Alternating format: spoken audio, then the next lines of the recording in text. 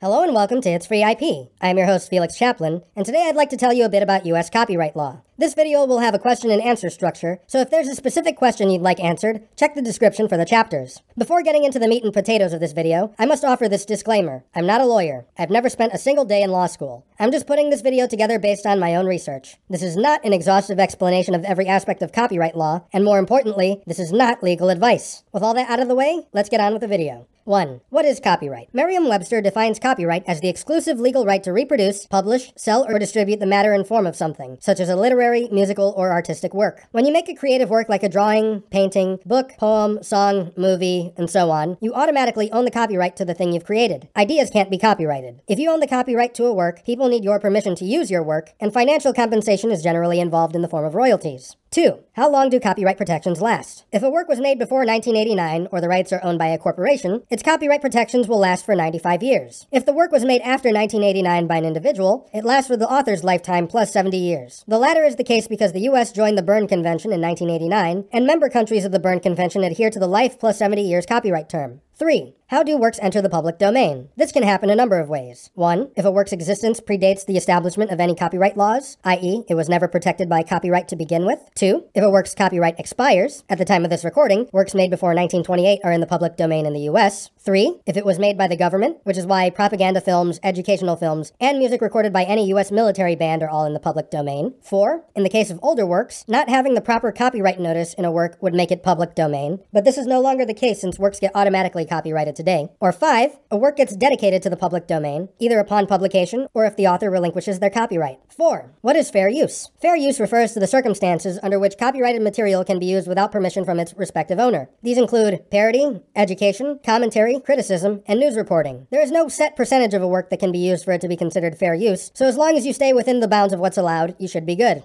5. What is Creative Commons? Creative Commons is basically like diet copyright. Rather than providing all the protections that a conventional copyright affords, a Creative Commons license gives people more freedom to use works in transformative ways, provided that they follow the rules associated with whatever license the work is copyrighted under. You can also copyright your work with a Creative Commons license for free. 6. How does YouTube's copyright system work? YouTube's copyright system was designed in accordance with the Digital Millennium Copyright Act, or DMCA. YouTube has an automated content ID system that detects the presence of copyrighted material in a video and notifies the copyright owner, and that's the extent of YouTube's involvement in the process. Copyright owners are the ones that issue copyright claims and strikes. The Content ID system is far from perfect. It can't determine whether or not the use of copyrighted material falls under fair use. It can sometimes misidentify material, and in my own experience, it can even flag material that's in the public domain. Being familiar with copyright law in the public domain can be very useful when disputing copyright claims, because some companies will falsely claim ownership of public domain materials, even though doing so is a federal crime. When you dispute or appeal a copyright claim, sometimes the supposed copyright owners opt to just wait out the 30 or 70-day response period, respectively, to just passively take whatever ad revenue gets generated by your content. These are both things I've had to deal with, and it quite honestly sucks, but I digress. If you'd like to learn more about how to navigate the process of disputing copyright claims and strikes, I'll include a card here with a video containing more detailed information. I'll also link that video in the description. That's all the time we have for today's video. If you learned anything new or have any experience dealing with the things I've mentioned in this video, be sure to tell me in the comments below. While you're at it, like this video, share it with your friends, subscribe if you haven't already, and ring the notification bell so you'll be the first to see what's new from It's Free IP.